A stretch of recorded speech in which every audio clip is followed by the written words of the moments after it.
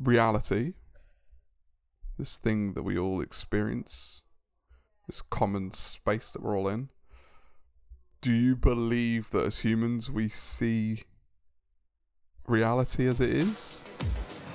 The B-side word. Upper note, Elon Musk is planning to launch satellites displaying ads in space. What? Did you hear about this? What do you mean? To who? I don't know. He has one of several billionaires investing in vast sums of SpaceX. Oh, there's a full stop in there. Sorry about that. SpaceX will launch the satellites with a display screen in 2022. Ad space will be bought using cryptocurrency. What? So wait, is it like are we talking like billboards in space? That's the tweet from and AJ replying Plus. From AJ Plus. They just said there's going to be. I wonder how big it's going to be. I wonder, like, So how. at night time, you can see a lit up advertisement in the sky. I mean, it'd have to be pretty damn big. That's what, like, so you took it as an advertisement to the people on Earth. I took it as like an advertisement to people in space. Huh. Which is why I couldn't understand why. So you're thinking like skywriting, but space writing. That is... I mean, that is the worst. Look, the worst investment for advertising is skywriting. Is skywriting. He's got to be really short, and the pilot has to be really, really good and quick. Because I don't know how many times I've seen it. By the time they finish the word, The first half other is- shit's flying away. I'm like, what the what?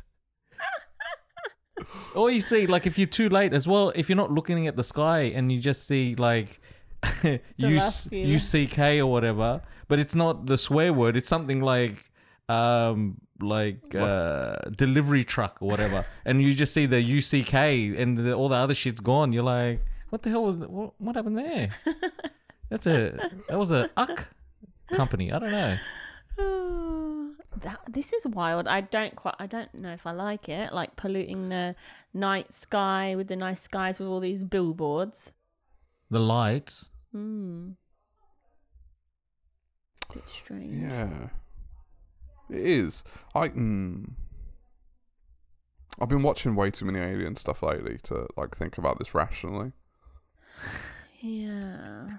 Because you're thinking, is that advertising to the aliens? I thought that's what you meant first off. I thought it was and then you said to the people in space, and I was like, there isn't any. Well, that but then includes I thought aliens. you meant aliens. Oh, yeah. That includes. Yes, Like, it is could that be a is that the idea? communication Like tactic. to put it out there, yeah, as a just in case someone's passing by. What's that bloody? What are they going to advertise? What's that movie you told us to watch last week, Alexander? Arrival. Arrival. That was a good movie. We've watched that before. I haven't. And the second time, I picked up stuff again. Like, the concept of, like, that whole communication of being able to think the whole paragraph through and then just spitting it out. That's amazing. Yeah, I like that. That's amazing. Yeah. Like, the whole concept Yeah. of time is put out I mean, the whole concept of time is it's only us that thinks linear, right? Man. I don't know. I was thinking today, I wonder if my dog really has a concept of time. Like, in a way he would, but I don't know if that's just physiological. Like, his belly is growling because he usually eats at this time of day, and therefore he comes and sits by the door because or whatever. But then I was thinking, does he really get bored? Like, I've just been out here, or I'm just like, I feel bored right now. This has been a while. Where are they? When are they coming home? Type thing. Does he think of time like that? Can I go back to the belly growling part? His belly Is doesn't his belly growl. growling because he usually eats at this time of day? What, as opposed to because he wants it to growl? Like, is that something we do? Do we sit there and go, "Oi, go on, growl"? His belly actually doesn't growl. That No. was just but I'm just saying, yeah, you just mentioned time, and I was just happening to be thinking about dogs and time and whether they think Yeah. of or comprehend time So can I similarly in the way to what we do. I don't know. can I throw your time into a loop? You know, we look at things from a perspective of space time, as it's commonly known. What about the idea that... So, okay, let me ask you this. Reality, this thing that we all experience, this common space that we're all in, do you believe that as humans we see reality as it is?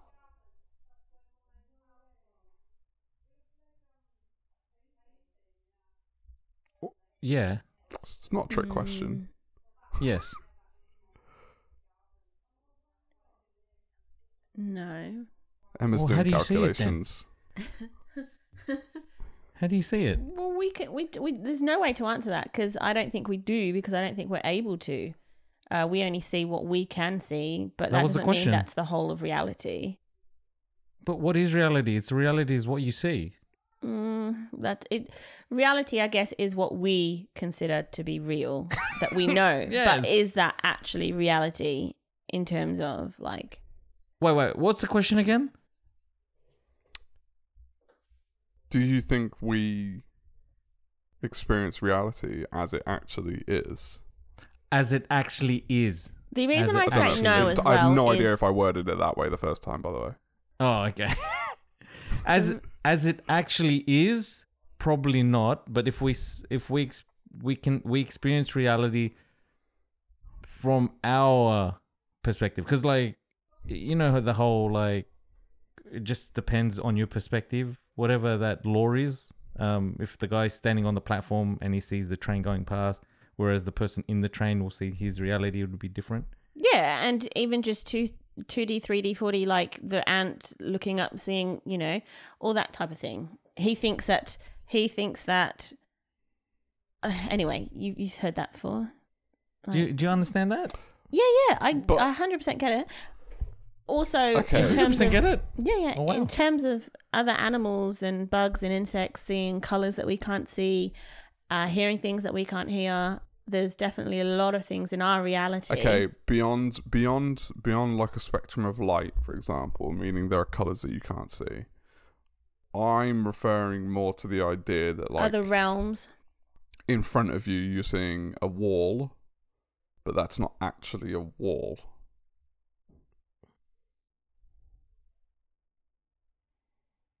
What is it?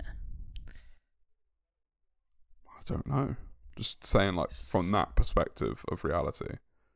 Hi, CJ. CJ has Welcome to the entered show. the podcast. Building. Oh, la. Now, CJ, are you looking at a wall? Because it might not be a wall. I don't quite know what you mean I don't know by what you that. Okay, so I'm going to give you why I bring this up. Because I've discovered a YouTuber. Australian lass. Channel is of Up course. and Atom. Yep.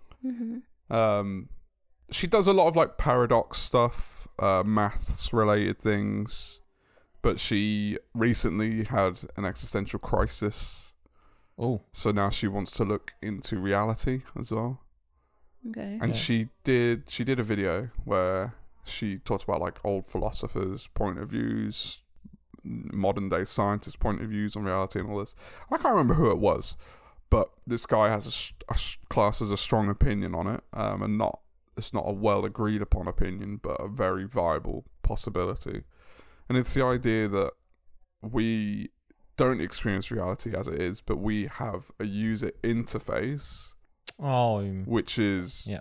useful for us to help manipulate reality. I've heard So, that. for example, the idea being on a laptop, like you see me right now on the camera, but you're not actually seeing, like, that's not me. Behind that is lots of bits and all that. You don't actually see what I am on your screen. You see a representation of me. Yeah. And that helps you. So the example they use, or she used in the video, is like an email. When you see an email on the screen, you see an icon, which is like an envelope. That doesn't mean an envelope is that icon. It doesn't mean the email is that icon of an envelope. The email is a bunch of bits that get transferred digitally through satellites and all that kind of stuff. But we don't need... If we were to see the reality of what the email was, like what made up the email, that would not help us be able to use an email. Like, it would make our lives significantly more difficult. So by seeing reality as it is in terms of that email wouldn't benefit us. So, for instance, the person that makes bricks sees a brick, whereas if we were able to see the full reality, we might see atoms jumping around all over the place which come together to form this brick, and different chemical reactions taking place in the making of the brick. We don't see that. We just see the brick. So if you go down to that level, but now if you think about, again, using the email as an example, I said with the bits, right? But there's several layers on top of that then create that email. Like there's, you have the bits, then you have the base level language, like the machine compilation, then you have like the base level language, then you have the interpreted language on top of that, like the coding that creates it. Like even as a coder, I code all day. I don't know everything that goes behind what I'm coding, but you don't know everything that goes into what I'm coding to produce what you see. Mm-hmm. So there's like different layers of manipulation to be able to actually affect the reality of what we're dealing with. So the idea then being, for us, we have a user interface, even though we all say we see the same thing. When you look at a desktop, we all see the same icon, but the icon's still not a representation of what's actually going on. There's so many different layers of things going on. So there could be, it doesn't have to go down to the atomic level. Like there could just be a layer behind, like right behind what we see as reality, which would give us a completely different perspective. Is she a scientist or a mathematician? I think so, yeah. So that's weird, because like that's weird that she took the philosophical that road, because she, like, most of the stuff that she would have done would have been peer reviewed and stuff, and I don't know how you would test that over and over again, that user interface. Well, maybe she's a holistic detective as well. She joined my band. But I think because like there was a existential crisis, right? Yeah, that's when you said that, because like there was this the conversation between Jordan Peterson and the guy that narrated Mythos. What's his name? Let me see his name. The only thing I'm considering is things that are tangible that we have made.